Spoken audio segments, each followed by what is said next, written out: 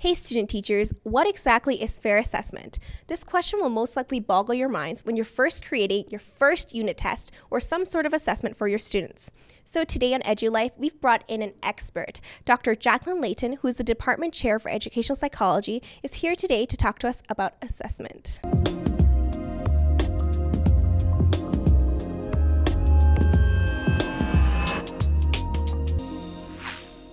Hey everyone, thanks for tuning in. Welcome to EduLife. Today we have Dr. Jacqueline Leighton from the Department of Educational Psychology, and she's here today to talk to us about assessment. So Dr. Leighton, thank you so much for being on our show. You're welcome. And so first and foremost, big question of the day, what is assessment? Could you give us a broad definition of assessment? Well, assessment can be looked at very statically, and it essentially means that it's an evaluation of academic performance if you're talking about students. So it's an evaluation or a judgment.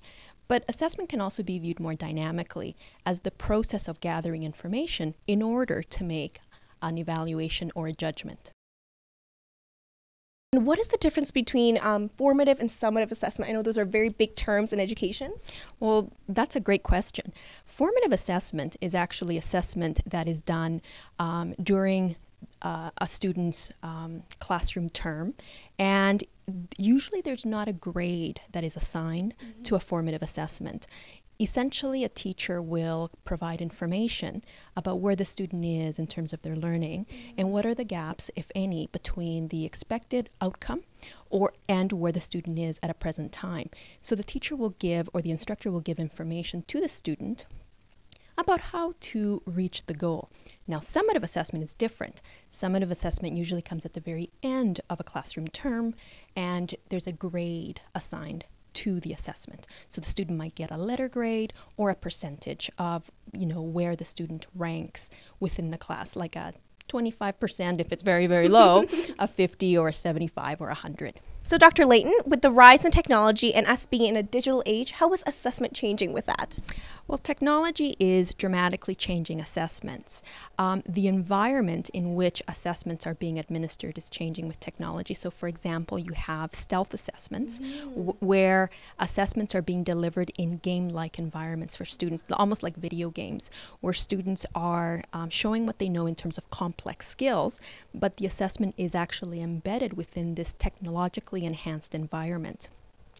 Another way that technology is changing assessment is that it's changing the way that assessments are developed.